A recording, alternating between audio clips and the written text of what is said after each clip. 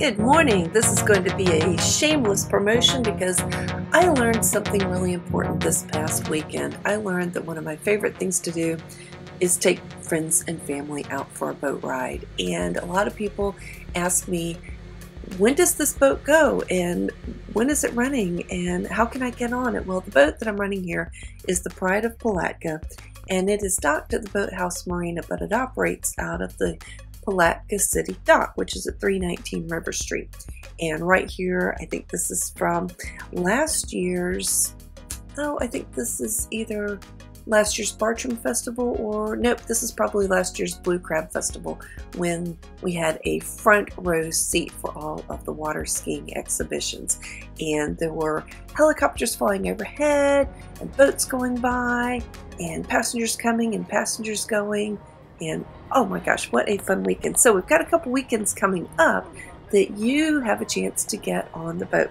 March 28th and 29th of 2020 is the next dates I have booked that I know I'm captaining both days and Bill is crewing both days.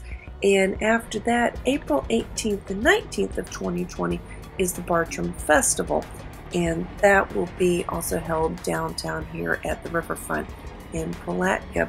Probably the best way to get in touch with the boat is to call the Boathouse Marina at 386-328-2944, and I'll put the link below, and that's a way to get in touch. Here we are going through the Memorial Bridge in Palatka, and I've sped this up because nothing like watching me steer the boat, put on my Stream to Sea sunscreen, and drink water all day long, right?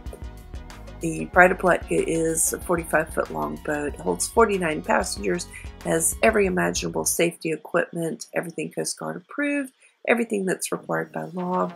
And it's also got what's called isinglass, or side panels that are clear that you can see through.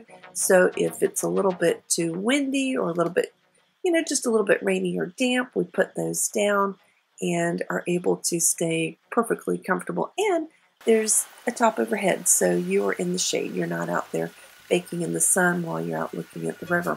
For the Bartram Festival, we usually have Sam Carr, local historian and very influential person with the Bartram Trail.